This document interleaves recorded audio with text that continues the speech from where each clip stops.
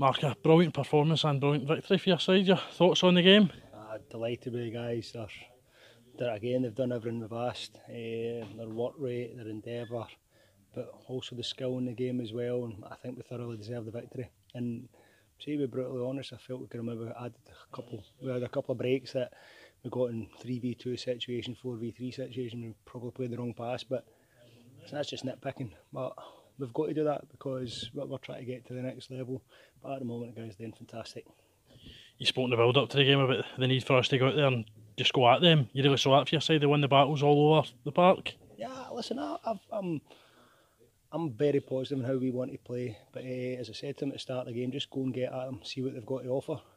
Listen, I think there's a coat of paint between a lot of the teams in this league, and listen, we're the form team at the moment. We're doing really well, but we showed that we can compete against the better teams in the league.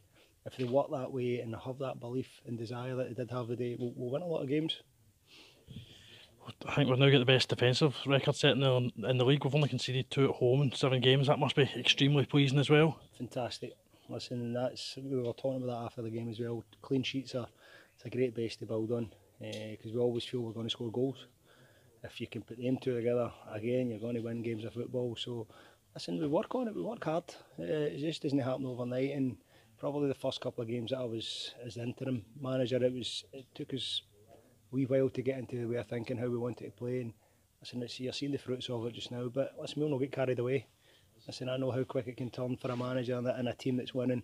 You've just got to keep on working hard, and you'll get your rewards if you do that. Listen, there'll be times when we do get beat. It's going to happen. It's inevitable. But listen, we're on a great run and we're enjoying it just now. There was a number of great individual performances throughout the team. Young James Grant done excellent up against an experienced strike force.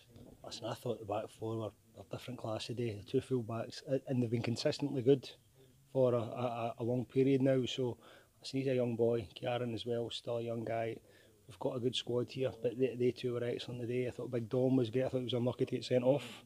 Again, up until he got sent off, he won every single header. He was dominant, and listen, that's what we want to be. We want to be hard to beat.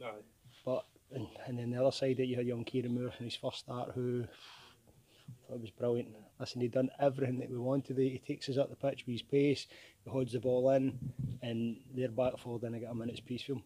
And I told him at half time, I don't care how tired you are, you're staying on the park today, because they can't handle how you're working. It was great.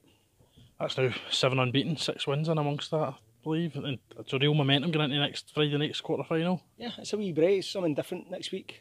Quarter final at Hampden on a Friday night. Listen, we can't ask for any more. It'll be a tough game because they're a decent side. As I say, we'll treat it the way we treat every other game. We'll go and try win it. And listen, the guys are positive. Their confidence is up. So as I say, we'll go and have a go and see what happens. Thanks, Mark. Cheers. Thanks.